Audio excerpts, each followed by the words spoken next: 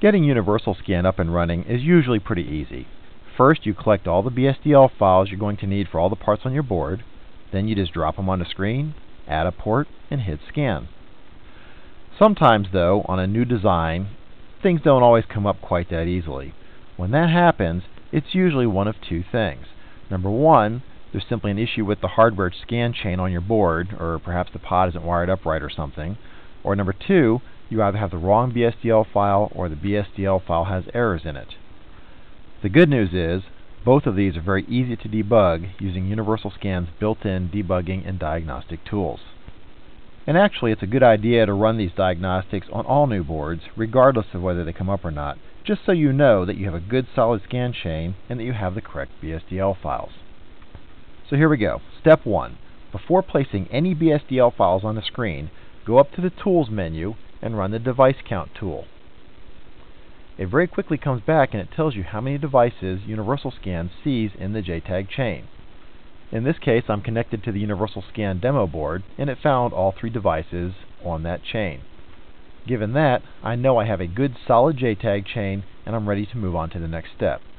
Suppose, however, that maybe there's something wrong with this chain. I'm going to reach over and I'm going to grab one of the jumpers in the JTAG chain, and I'm going to wiggle it while this tool runs. So I'm going to hit repeat, wiggle the jumper, and the answer comes back kind of the same, but not quite the same. It says there appears to be 3 devices in the chain, but we only got the result part of the time, in this case 82% of the time. That tells me there's something flaky about this JTAG chain, and I need to stop right here and go figure out what the problem is. This is typically reflections or noise or coupling, all the usual electrical things you need to watch out for. Regardless, you need to go check this out and get it to run nice and solid before moving on to step 2. I'm going to replace this jumper I was just wiggling, hit repeat, and sure enough the answer comes back with a solid, there are 3 devices in the chain. I can move on to step 2. Now the other situation you might run into is something catastrophic wrong.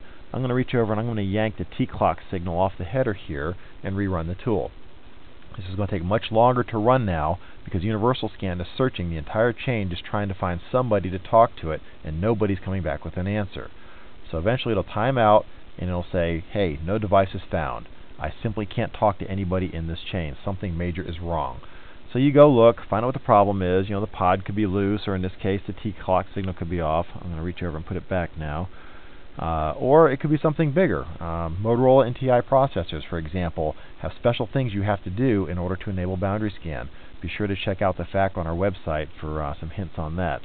But in this case it was easy. I just put the T-clock line back, I hit repeat, and sure enough the test reruns. It found 3 devices in the chain. I'm ready to go on to step 2. So in summary, step 1 is very simple. Run the device count tool and it will tell you whether the chain is solid or not. If the chain is solid, you're ready to move on to step 2.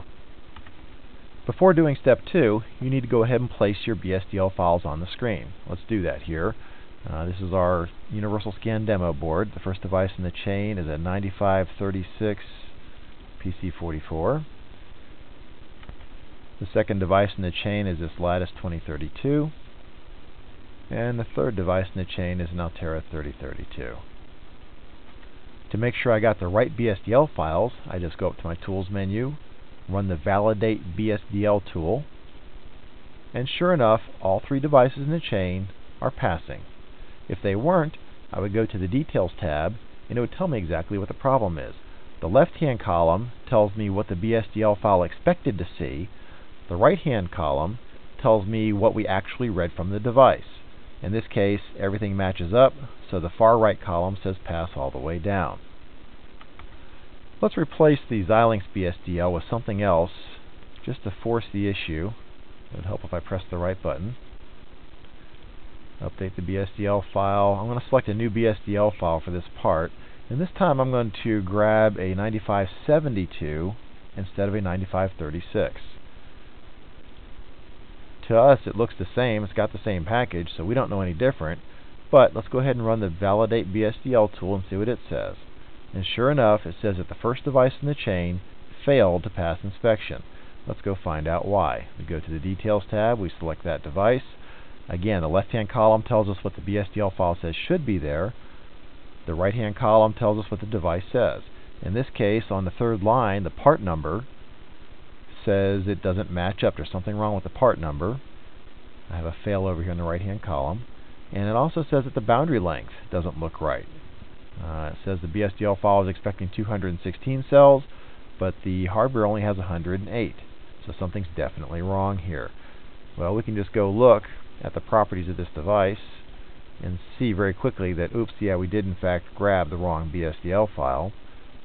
So I'm going to update that BSDL file, select a new one, and I'm going to put the right one in this time. Say OK. Rerun the Validate BSDL tool, and sure enough, everything's back where we expect it. So, in summary, checking out your scan chain and your BSDL files is very easy with Universal Scan. To check out the scan chain, run the device count tool, and make sure you get a good solid answer there. Then once that's done, instantiate your BSDL files and run the Validate BSDL tool to make sure you got the right BSDL files for the hardware that's on your board. Given that you got by those two steps, you're ready to go scan the chain. Just hit the scan button, and instantly you see what every single pin on every single part in the scan chain is doing.